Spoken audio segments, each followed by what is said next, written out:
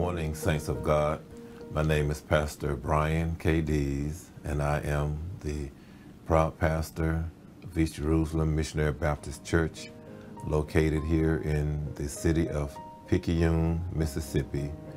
And we're just thankful that the Lord has blessed us to see another Sunday morning, another day. He's blessed us and kept us, and we're happy to be able to make this broadcast. And I want to especially thank all of the saints, the laborers and workers of this ministry, our sons and daughters, all of you for your labor of love. Always mindful to thank you for your faithfulness, for your commitment, for your loving kindness, for your diligence, a made-up mind to stay strong in the Lord, to fight the good fight of faith, and for the Lord to ask us, for the Lord to keep us bound together as sons and daughters in this body of Christ, knowing that we're laborers and workers together in God's vineyard. I pray continually for Him to bless us, to bless this church family, that we can do the work of ministry and to let our light shine, that others may see the Lord in us and see that He is blessing us to be an effective witness. And so I'm just thankful for another day. I also want to take the time to tell the matriarch of this ministry, Sister Maddie Beck, celebrated a birthday a couple of days ago. She is 94 years old and just as sweet as ever, just as lovely as ever, still looking beautiful. And Sister Beck, not only is she the matriarch of this ministry, but she is my great aunt. And we salute you, we commend you, and we say happy birthday, 94, and pray that the Lord will bless you to see many, many more. And I want to let us know that we're praying for the saints of this ministry that are sick and shut in, that are in hospitals, and that are in nursing homes, that are recuperating from surgeries and sicknesses and illnesses. And to know that in spite of the pandemic, of which we are still being affected, that we're going to press on in Jesus' name, and to know that there's a balm in Gilead, and His name is Jesus. I want us to know that we are continually praying for the Lord to keep us, to bless this world we're living in, to bless this nation, and all of us that are sons and daughters of the Lord that have been washed in the blood of the Lamb, that we will stay together, treat each other with loving kindness, let our light shine, and do the work of the church. Amen. I want us to know that there is a word from the Lord. Lest I keep you too long, asking you that have your Bibles to turn with me to the Gospel according to St. Matthew, chapter number 15, and I'm going to begin reading at verse number 29 down through verse number 31. St. Matthew, chapter number 15, verse 29 down to verse number 31. And it reads, And Jesus departed from thence and came nigh unto the Sea of Galilee, and went up into a mountain and sat down there. And great multitudes came unto him, having with them those that were lame, blind, dumb, maimed, and many others, and cast them down at Jesus' feet, and he healed them. Insomuch that the multitudes wondered when they saw the dumb to speak, the maimed to be whole, the lame to walk, and the blind to see, and they glorified the God of Israel. And we use for a thought, for a text this morning, saints of God, the problem and the solution. The problem and the solution. And I encourage us to know, as we think and listen to these words from the Lord, all of us have some problems. I don't care how clean we live. I don't care how saved we are. I don't care how strong we are in the Lord. We got some problems. We've had some problems. We've dealt with some problems. And we're dealing with some problems in our life. No matter what it is, that's between you and God. But in the lesson today, against this backdrop, think about Jesus. There was something about Jesus where the Bible says that he withdrew himself into a mountain by the Sea of Galilee. Now imagine this. Jesus withdrew himself to get away from the crowd. I don't know why. I don't know what his reason was, but the Bible says that that's what he did. And into a mountain, you got to climb up a mountain to get inside a mountain. You got to walk up a mountain. You got to go toward a mountain. You got to get there to elevate yourself. But the Bible says he was there and went into the mountain, and lo and behold, people began to come. And I want us to know, when we think about how this scripture is written, the narrative that Matthew gives us, the Bible says that there were those that brought others that were lame, that were blind, that were maimed, that were dumb, that had all kind of issues in their life.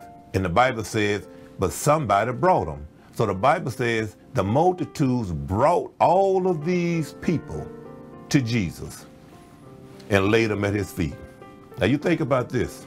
We got some problems going on in our life, and I don't know about you, you know, I've never seen a blind person drive down the road trying to get to the doctor. I've never seen a man that cannot walk walking down the highway to get to a doctor. I've never seen anyone that has such a disability where such a issue going on in their life with sickness or illness or whatever the personal conflict is, someone takes them to the doctor. Think about it. So blessed be the name of the Lord. Someone loved these individuals that we read about in the Bible today to take them to Jesus. And I don't know what all they were going through. I don't know what all the situation was, but the Bible says that they bought these and also said that there were many others. I'm here to tell you today, if you got a problem, Jesus is the solution. For the Bible said, Jesus said, I came for the sick. I didn't come for the well. He said the well need not a physician. But ask yourself this question. When you sick in your body, you got something going on in your body, you go to the doctor. And we trust that the Lord will lead us to the right doctor to give us the medicine and the medical attention that we need. But we as children of God, we know that our healing comes from Jesus. Amen, somebody. And so the Bible says they brought all of these people that had all of these different situations, all these problems in their life, looking for the solution. And his name is Jesus. Does not say where they came from, does not say what they went to get to where Jesus was, but I do know they had to get up inside a mountain to get to him. And so you have to be determined. These people that we read of in the Bible today, they were determined to get some help for their loved ones, and not only for their loved ones, but for themselves. They wanted to see Jesus. They heard about Jesus. A deaf man, a woman, couldn't hear Jesus. But those of us that can hear, I heard something about this man called Jesus. And guess what? We're going to get ourselves together. I'm going to take you to Jesus because I believe that Jesus is the answer for your problem. And that's where we get the thought for today, the problem and the solution. I don't know about you, but when I have a problem in my life, I'm looking for the answer for it. I'm not going to wallow around in my problem. If I see the problem and I see what it is, I want to get the diagnosis. I want to get it fixed. I want to get it right. And listen to how Jesus blessed them. They laid all of these people that came from near and far at the feet of Jesus. And the Bible says, doesn't say anything about he had a dialogue. What you got to say? What's your name? What is your name? Tell me what's going on with you. The Bible says that Jesus simply healed them all. That's what the Bible says. I want us to know that Jesus will heal you of your situation. He will heal you of your predicament, whatever you bound up or caught up in, whatever your sickness is. And it's not always a physical issue that we're dealing with. A lot of us, we have spiritual, emotional problems down on the inside, in our mind, in our heart, and our soul. And we need to be delivered by Jesus. We have problems, but Jesus, blessed be his name, is the solution.